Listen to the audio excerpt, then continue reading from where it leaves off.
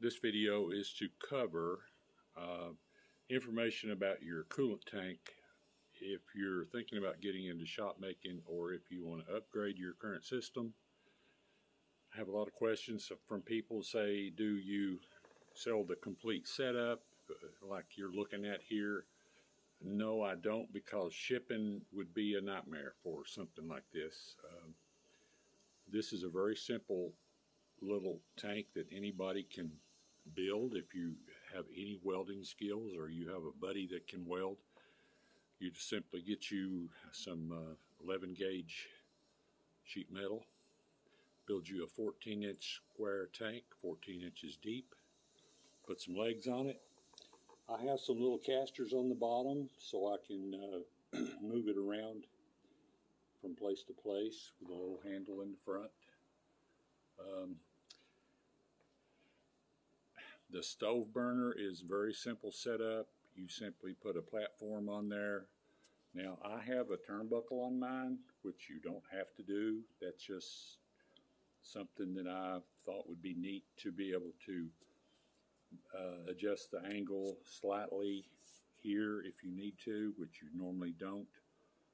If you set this at 12 degrees, that's for my shot dripper pans. Now I don't know if you're using some other brand, I don't know what that would be, but for mine, you set this at 12 degrees, and when you're putting your stove burner in, you simply would cut a round circle in your metal, set your pan in there, set your burner on that. You want to get it as close to the front as possible, so your element is up close to your shot ramp. You want to keep plenty of heat up here. You notice I cut a little bit of this pan off right in the front, kind of made it square across through there. That allowed me to move the burner forward a little bit more. Just has a simple on-off switch, 4-pole toggle switch that will handle 220 current.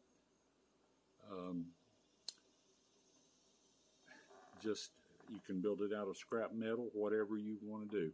Now I have hinges on mine so I can use this turnbuckle, but if you don't do that, you can just weld this flush with the top of your tank, this piece of metal here.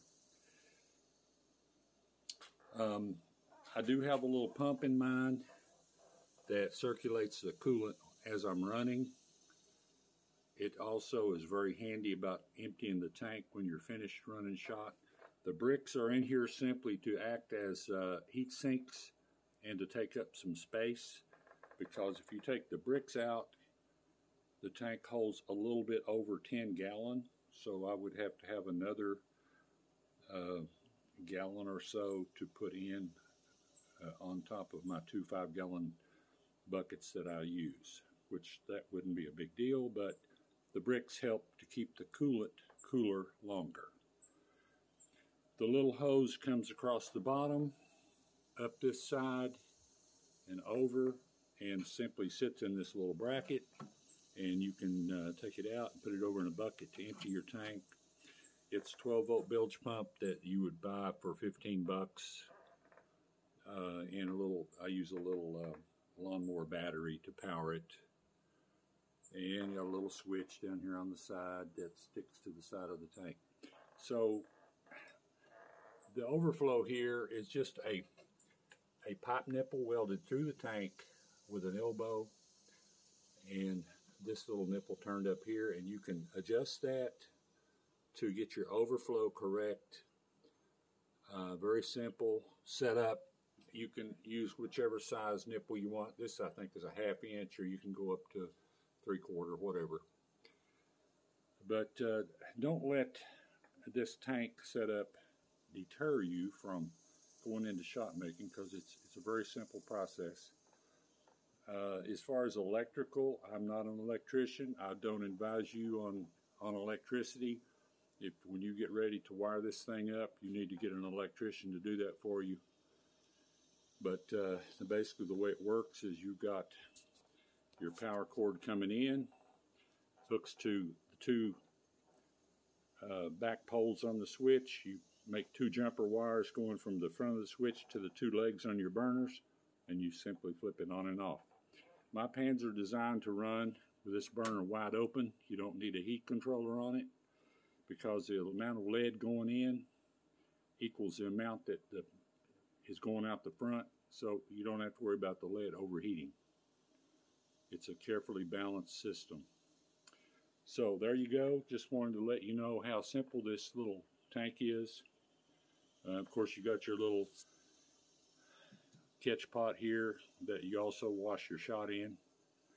Simple $15 item at Walmart. Drill some holes in the bottom, put some screen wire in the bottom, and you notice I've got a piece of gas welding rod in the bottom that's held in place with some pop rivets to the side that keeps the screen wire in place,